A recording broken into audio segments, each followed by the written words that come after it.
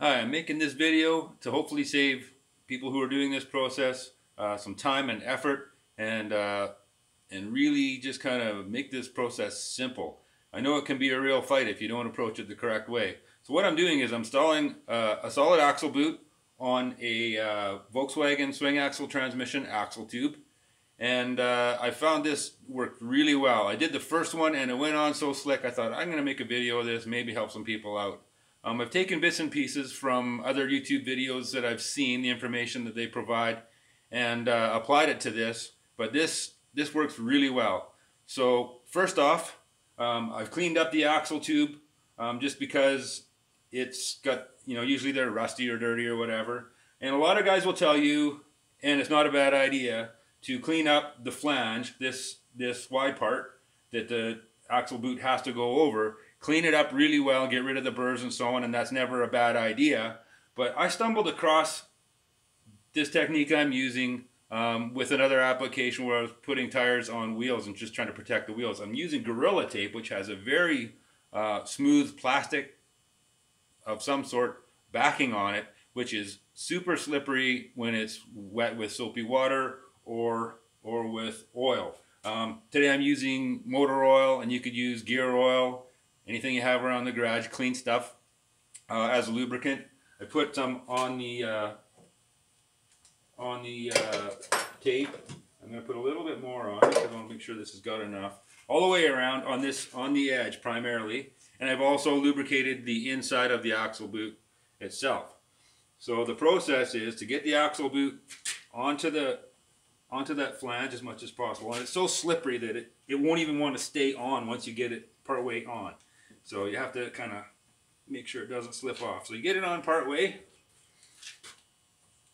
and you need something with a shaft on it that's going to be strong enough and long enough to go through the boot down to the other outside the edge. And you have to be careful with this if you're using screwdrivers. Make sure the shafts are clean and smooth, and then run it through the boot. You can see it's come all the way through there. The boot is slipping off. And I lubricate the shafts as well with the same oil. You can use like a WD-40 or even like a silicone spray or whatever, but since you're working on your transmission, you probably have gear oil around anyways, so you don't have to go out and get something special. Now I'm going to fight with this a little bit because it's so slippery, it's not even staying on. Okay, so I get it to this point.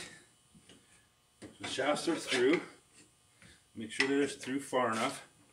And because this material is fairly stiff, especially around the small opening, it's way smaller than the size of this shaft, you want to warm it up. And I use a heat gun.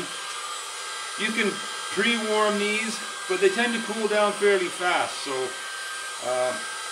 I'm just warming this up with the heat gun.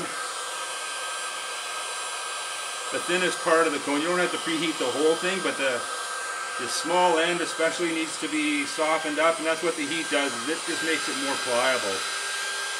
You want to be careful not to overdo it as far as the heat goes, because it will melt at higher temperatures.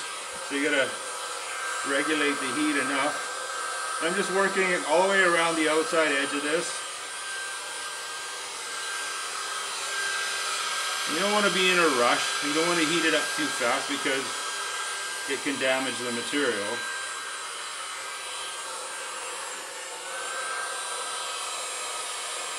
And just be careful not to heat up your hands too, because you can burn yourself. You're using enough heat with a heat gun like this that you can cause yourself a burn. So I'm not aiming it at my hand. I have to hold this boot on where it is right now. Believe it or not, it wants to slide off of there, so that's why I'm holding it in place. That should do it. So force this down as far as you can.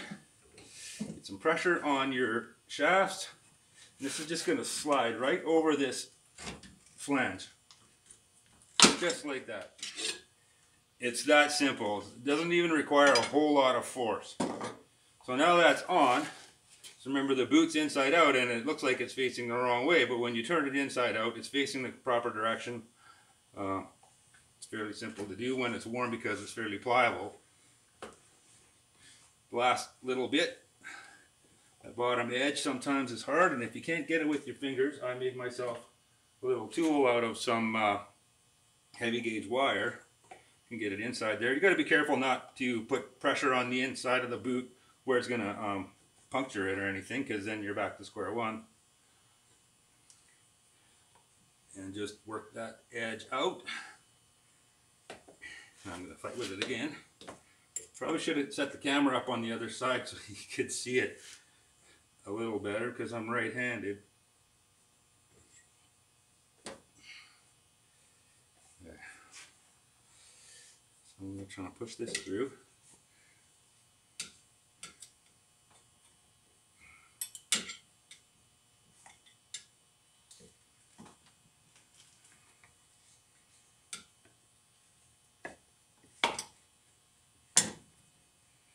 Okay, I've got part of that rolled over. Let's get this out of the way.